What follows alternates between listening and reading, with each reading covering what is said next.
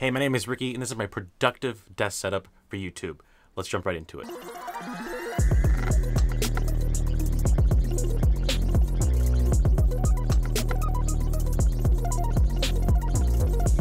So this is the current state of my desk setup, and I only use this desk for making YouTube videos. So I like the idea of staying focused while making these YouTube videos and vlogs. Now this is why there's no games on my PC or consoles on this desk setup. And now for me personally, if I can maximize every moment or free time that I do have for productivity, then I'm truly happy.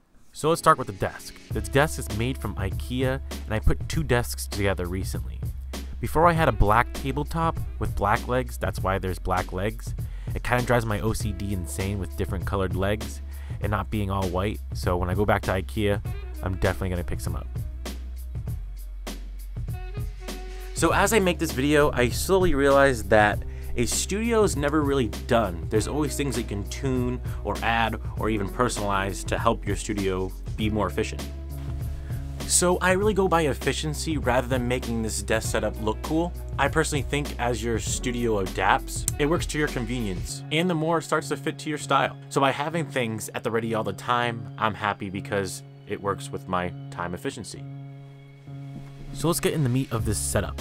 Let's start with the monitor. This is an HP monitor. I had it for some years. The resolution is very nice for color grading. It's not no insane monitor, but it does get the job done. I'll link the exact same one I'm using in the video down below. Now my ideal setup would be multiple monitors for editing, but that's going to be saved for another video. But for right now, I currently edit on one. If you guys keep up with the channel, you know I love New York City, so I have New York City as a wallpaper to help keep me motivated because that's where I want to live someday. So the software I use to edit these videos is Adobe Premiere, and I absolutely love it. It's so smooth for editing. Now what makes this process so smooth is my computer. This PC is a CyberPowerPC integrated with 16 gigabytes of RAM. My GPU is a AMD Radeon RX 5700. My CPU is a AMD Ryzen 7 3700X 8-core processor, a terabyte of storage, and a 240 SSD drive. Maybe in the future I'll update my RAM, but for right now, editing on this PC is a breeze. So on the left of my PC is a little shelf I made. On the top shelf you'll see my first camera ever, and it reminds me of why I started making videos. I absolutely love making videos. Now on the middle shelf you'll see my 10 to 18mm lens for vlogging. Then on the bottom shelf you'll see my little charging station for my vlogging camera. Like I said, time and efficiency, that's what I love. Now moving on over to the right of my PC is a microphone for doing voiceovers like this. This microphone is a Snowball Mic from Blue. Now I did put a pop filter over it for the S's and P's. It's not the most high-end microphone, but it does get the job done. Now the keyboard I use is a wired one, and it came with the PC. In the future I do want to go wireless. It's just a standard keyboard. The keys are very touchy and it glows at night. It helps when you're editing at night. Then I just put a friendly reminder on the keyboard whenever I'm getting distracted by watching YouTube. In between my monitors stands two light tubes, and the reason why I do have these is because when I'm filming my videos, it adds some nice bokeh in the background, so it looks presentable. And I do use these lights when I'm trying to light something as well. The tube lights are multicolored, so you can basically get whatever color you want. Under my PC you'll find an SD card reader for storing the videos. Now the SD card reader holds up to 3 cards: a regular SD card, a micro SD card, and a CF card.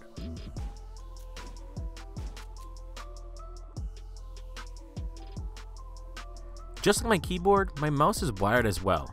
Like I mentioned earlier, I do want to upgrade to wireless everything, so it looks cleaner and I won't have to deal with wires. But it works, so that's all I care about for right now. This mouse is sensitive and it does have side buttons for going back and forth on the web, and I know you gamers use it for macros. On the side of my mouse you'll find something homemade that I built. For me, if I can build it rather than pay for it, then I'm happy. So this is an iPhone charger with lightning cable. That way it charges my phone really fast, and if I need to look at notes, it's right here for my convenience.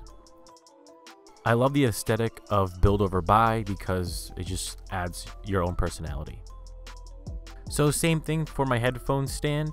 I use Dr. Dre Beats and I made this at work. It's a 2x4 with some metal and this thing can hold an elephant. I do want to upgrade headphones because, well, they're wired as well. Plus they're like 97 years old, so it's time to upgrade. Now last but not least is my wall. I think this is the most important piece to my desk setup, honestly. If you made it this far, I hope you don't click off because if you do make YouTube videos yourself, you don't want to miss this.